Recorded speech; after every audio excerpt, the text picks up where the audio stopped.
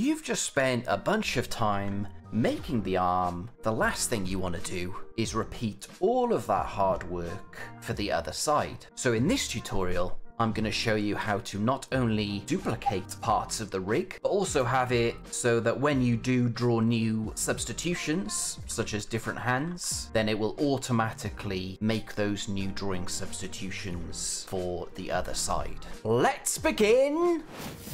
So we've got our finished character here, apart from the things that need to be duplicated. In this tutorial, I'm going to be duplicating the eye and the arm. Now, if you do want to learn how to make this character or a character of your own, I've got a full beginner's course that teaches you how to make your own cartoon from start to finish with Toon Boom Harmony, and I'll leave that link in the description below. So let's head over to the eye. So here we've got our eye near, and I want to duplicate this and put it to the other side, and it will become the eye far. Now, if you have a look at the beginning of these names, I've put an N there, and that is an N for near. And then the other one, that will be replaced with an F, which is for far. Now, you might think, oh, if it's a 360 turnaround, surely that near eye will then become a far eye. But it won't, because we don't do angles for the entire 360. We do it for half of the angles, and then we use a flip peg to flip it for the other angles. So that near eye will always be nearer us in the camera view. And it's really straightforward to do. So all you have to do is select the eye, go over to this menu in the top left here, go on nodes, and then you want to clone selected nodes, drawings only. So what that means is we are duplicating the arm, but the drawing nodes are getting cloned, but the timing isn't getting cloned. So if we were to clone the drawings and the timing, both of those arms would move together. So if you moved one armor or one eye, the other eye would also move, and that's because you've cloned the timing as well. In this case, we only want to clone the drawings only because, say we're doing multiple blink shapes and we add a new eye in there, you want that drawing to appear onto the other one. So we're going to clone selected nodes, drawings only.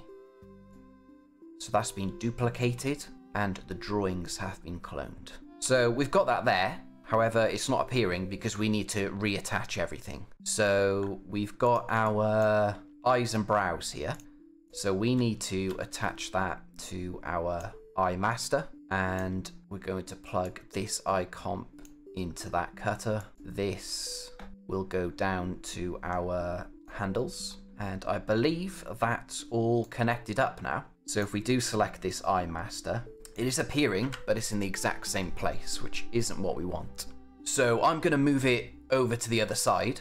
However, when I do move it over to the other side, we want the default position to be over here. So what I mean by that is if I take this eye and I move it up here, and then I press R while I'm hovered over the camera view, it will reset back to that position because that's where we made it at. That is the 0 axis for this eye. Not only do we want it to be over here, but we want it to be flipped as well. So we do that with the static transformation. First of all though, I am going to change the naming conventions for these because we want to change that N to an F, and we also want to get rid of that _1 there. So I'm going to come into this backdrop by pressing the yellow square, and first of all I'm just going to change it to a brown color. I will also change it to eye far, and I'm just going to select all the nodes we want to change the names of. So typically I like to line up all of the drawing nodes so they are easily selectable. So I can just do this, and I'll select the comps as well, and then I want to come over to this button up here, add prefix suffix. So if you don't have these buttons in your node view, just right click and then just click node view there. So we're going to click that, and the first thing we want to do is change that N. So it's a prefix because it's at the beginning of the name, and we're going to type in F_. So that's going to be inserted, and then we're taking away N_. And now you can see that N has changed to an F. And then the second thing we want to do, and this is a suffix because it's at the end, we just want to remove the _1. We don't want to insert or replace it with anything, so we're just removing it. So now the naming conventions are F underscore, and you don't have that _1 anymore. I just realized I need to plug this eyebrow to there as well, just basically matching that up. Now we want to use the static transformation. So the best way that I found to use a static transformation, and again, that is telling Toon Boom that it's going to have a new default position, which is going to be over here, so that when you do press that R key to reset it, it will go back here and not back to there. So the way I use static transformations, and this is something I picked up from the last studio that I worked at, is a little bit different to the official way Toon Boom tells us to use it, as far as I've seen. So I'm going to make a temporary peg by pressing Ctrl P, and I'm going to place it above this eye master here. The second thing I'm going to do is make sure that these share the pivots. So you can do that by either coming into this yellow square and copying this pivot location information and pasting it into this new one. Or a slightly quicker way is if you right click this and then come down to scripting, if you don't have it already, and then this will make these two buttons appear. And then you just want to click manage scripts and type in copy, and this is the one you want, copy paste pivots. So this is a script that is built into Toon Boom. You just need to make it appear in the toolbar. And then you have these two, which will appear as buttons. So I've already got it, but if you don't, you just want to click each one of these and then click the arrow to bring it into the toolbar. And then you'll want to do the same for this one. And then you can press OK. And you can also change the graphics of these if you want. And the way it works is you click the peg that you want to copy the pivot information from. And then we click copy. And then we go to the new peg and we click paste. So now these two have the same location for their pivots. This is a temporary peg, so we will be deleting it. The next thing we want to do is bring in our static transformation. I'm going to put that in there, and I'm just going to call this FIST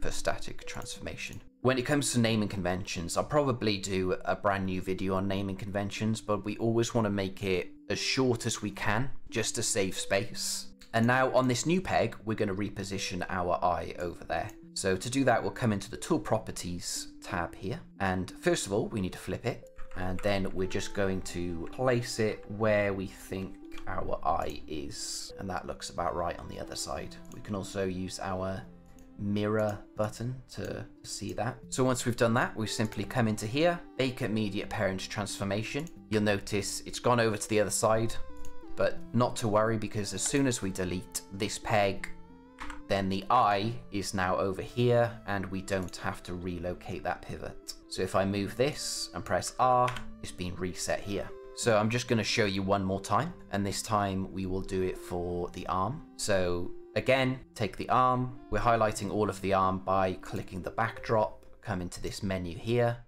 nodes, clone selected nodes, drawings only. We will then plug in our arm to the arms composite. We will plug the arms both into the arm master. I'm going to change this to arm far, and we'll change it to another green color. Change the naming conventions. So prefix, insert F, remove N,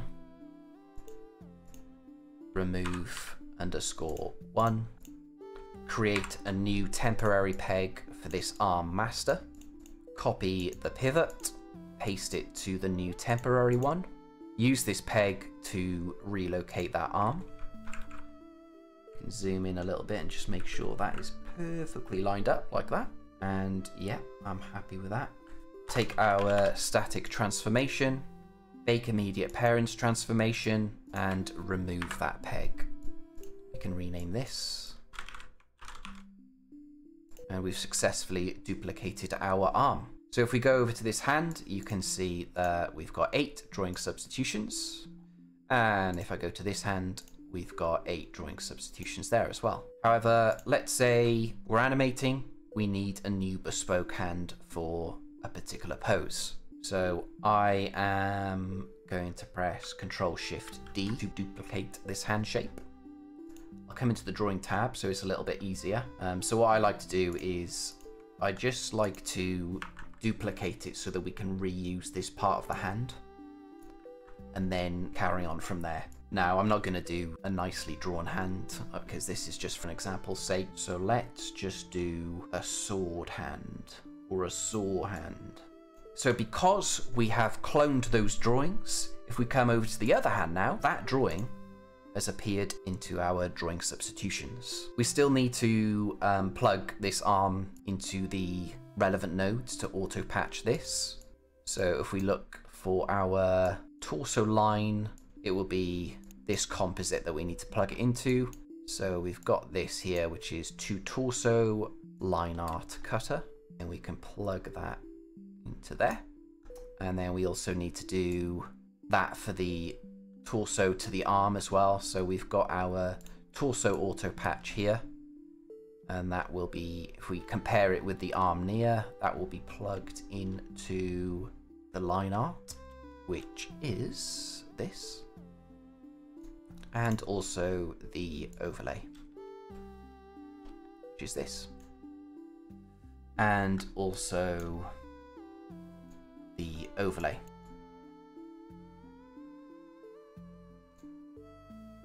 And that's how you easily duplicate parts of your rig. So just to summarize, select the entire section of the rig that you want to duplicate, come over to this menu, Nodes, Drawings Only, bring it into position in the node view, do your naming conventions with this prefix suffix button, plug everything back into their relevant nodes, flip and reposition, add in your static transformer, and that is how you duplicate parts of the rig. Thank you so much for watching. I'll see you next time. Bye bye!